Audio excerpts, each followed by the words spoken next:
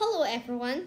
Today I'm going to present about my rewritten ending of a story, The Lion, the Witch, and the Wardrobe. Here is the rewritten ending.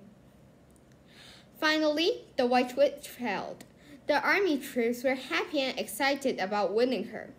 They cheered hooray and set up the campfire for the celebration.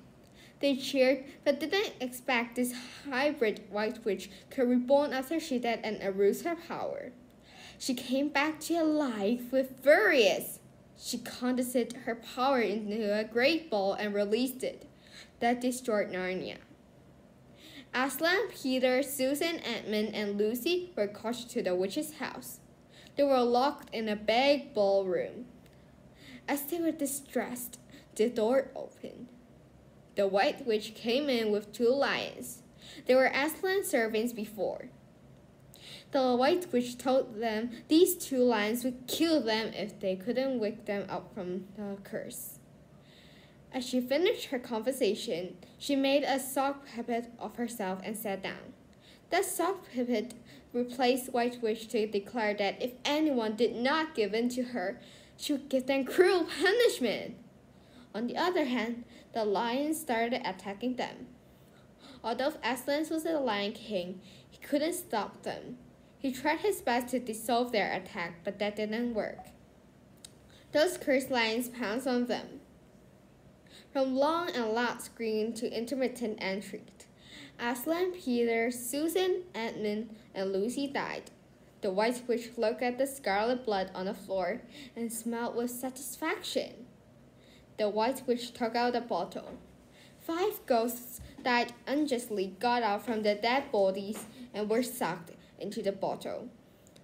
The witch put the bottle on her throne. She was a sizeless woman. She stood up, folded her sword finger and middle finger together, and muttered the spell. She roused a blizzard. The blizzard covered the whole Narnia. The spring rotated to the forever winter again. The earth that was full of fatality became wilted again. After 100 of years, the White Witch released the departed spirit and absorbed them. Her power improved again. She needed that power because she had an another wall with the game world. There was an enormous crack with the game world. She didn't want to lose because she wanted to keep her throne. She wanted to kick out her enemies in a second. The next day, as the White Witch was meditating, the warrior from the games appeared. She watched the warrior approaching. She handed a dark wood-made staff. She drew an enormous magic circle and dropped a drop of blood on it. Of course, that worked. They were turned into stone. The White Witch thought that she should increase her territory. So she got Lucy's mind and found out where the passage is. She went in and entered a true world, a blue planet, Earth. The White Witch overwhelmed her haughty and found a job by conspiracy to occupy the Earth.